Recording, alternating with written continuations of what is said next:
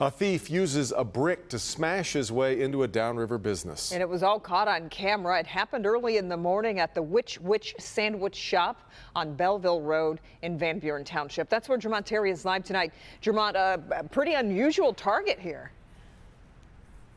Yeah, Kimberly, when most people think of a smash and grab, a sandwich shop is not the first business that comes to mind. Now, the guy that you will see on video either didn't realize that cameras were rolling and simply didn't care when he threw a brick right through this front door with other people around. At the Witch on Belleville Road, the sandwiches are cooked to order.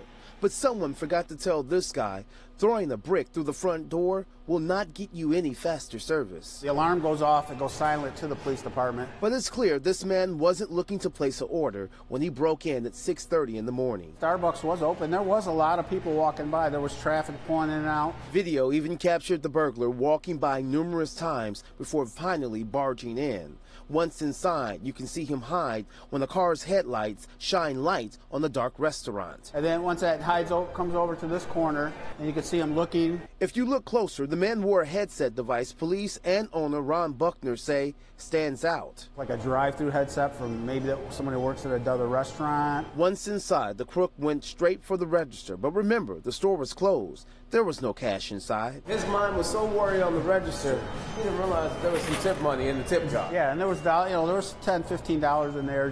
He left with nothing but the empty register. Van Buren Township police fear this guy may hit another business. I mean, if they're desperate enough to break into an empty business, they need money.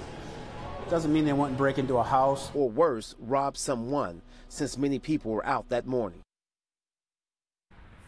And while this thief got away with nothing, he did leave with about $1,500 worth of damages at this store. Of course, if you recognize this guy, you know what to do. Call police or Crime Stoppers. Reporting live in Van Buren Township tonight, Jermont Terry, Local 4. So do police think that he's connected to any other crimes like this in the area, Jermont? Kimberly, that is something that Van Buren, the detective here in Van Buren Township, is looking into. He's going to send that image out to other agencies to see if they have any cases similar. But they do believe this guy is local, potentially working at a nearby restaurant or business, especially because he has that headset that he had on that night. Right. Maybe somebody recognized him and will speak up. All right, Jermont.